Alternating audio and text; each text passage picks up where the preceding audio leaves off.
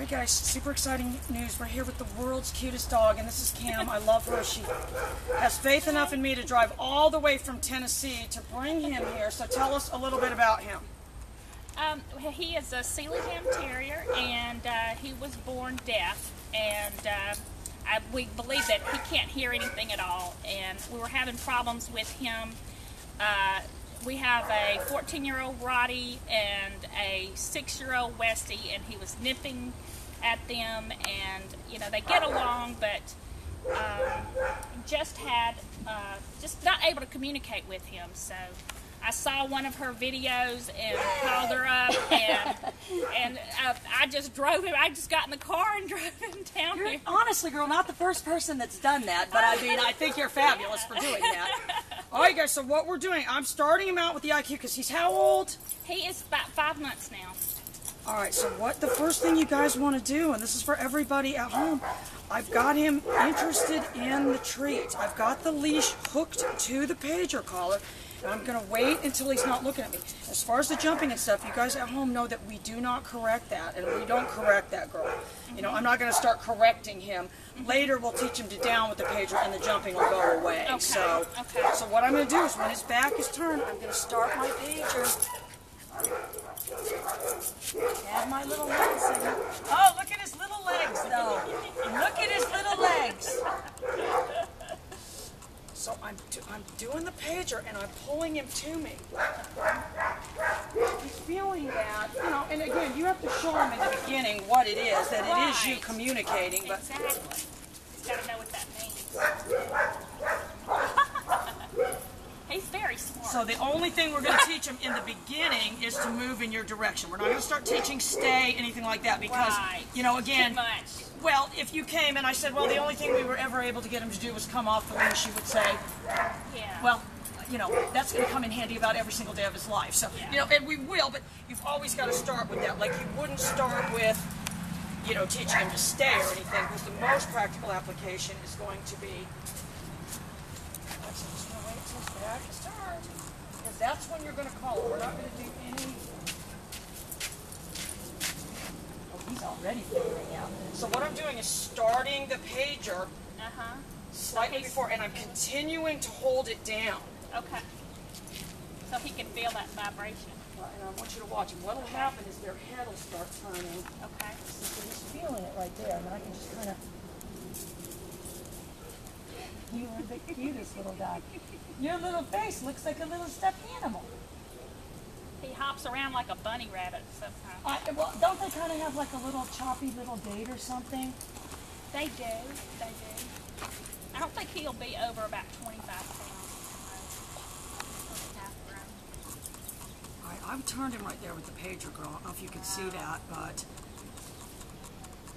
And again, you know, we're going to, until he masters this... Oh, yeah. You know, and again, what we're going to teach him is 3 basic behaviors: to come to you, to remain stationary, and then we'll teach him to get into a little bed. So it's only 3 basic behaviors. Again, it's not 30, 40, 50. Right, right.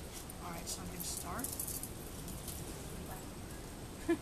So what we're looking to do with the pager, and this is for everybody at home too, is it'll actually cause their head to turn a little bit when they feel it. So I'm just throwing the hand signal in there real quick. And you're doing the hand signal like this. Well, you know, again, and that's kind of universal. Yeah. So did you see already? Yes. You know, and in the beginning, I mean, you do want to keep the leash on there, because you have to guide the beginner, but...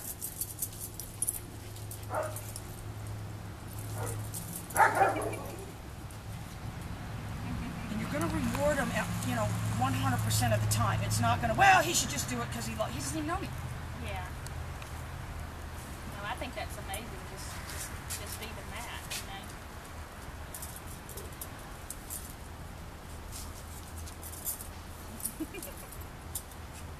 I got to tell you, girl, I mean, I told Victoria, you'll probably never see another one of these in your lifetime. They're so unusual. I know. The breeder is really trying to keep them, you know, there's a small group of them, and she brought one of them over from Czechoslovakia, and she said we need more blood. They needed like an outcross. So we don't have a pool, we have a puddle. Well, so. I gotcha. Well, and that's probably why, you know, the deafness is so... So, you know, the hand signals would be just universal. I mean, you know, again, if it was something, you know, if it was real windy or something and you couldn't hear me, you know, or I was over there and I wanted you to come in. So that's kind of universal. So I'm holding it down, holding it down. And I kept holding it down, and that's the crucial thing you guys have to do at home. You've got to keep holding it down. If you just, you know, think of it like, I don't know, like I get those like solicitor calls on my cell phone where it just rings like one time and then they just hang up. It's a hang up call or whatever, and you just ignore it. So if you let it up, oh, he's gonna get feisty now. If you let it up before something happens, and I'm not gonna give him anything now because I didn't do anything. I'll wait till he goes away. Yeah, he's feisty, but he's funny. It was very, very subtle right there, but what happened was we'll do some of the slow-mo. I'm addicted to these slow-mo videos. But we'll do the slow-mo. It was very, very subtle. If you put it back in slow-mo, he went, and then he recognized what it was, and then he turned and came.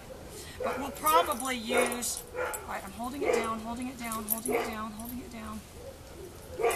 And I let it up once he kind of recognized. But we probably will, because he is a little bit bigger. For some reason, I was thinking he's going to be like this big. I'm terrible with that, girl. I picture them being. Well, I did too when I first saw the video. I saw a video of him before I went to get him in Missouri. He's been all over the place in the last 3 weeks. Oh, he's a good little traveler, though. And I thought he was going to be little too, and then she brought him out. I was like, man, that's bigger than I thought. But he's probably half grown right now. Oh, he looks like a little show. So then the other thing, we'll just walk and turn like this. So I will turn him. Oh, look at his little bouncy little legs. So I'm just doing the pager right there on the turn. Okay. That means but he's big enough, girl. We'll be able to use that bigger collar, and that's probably what I'll have you get, but don't get it yet. Does it have the same vibrator right there? It does, but it's stronger. Okay. That's the problem with this smaller one. All right, guys, I want you all to stay tuned. This is going to be our new little deaf superstar, and we're going to get him all trained. I want all of you guys at home to follow his progress.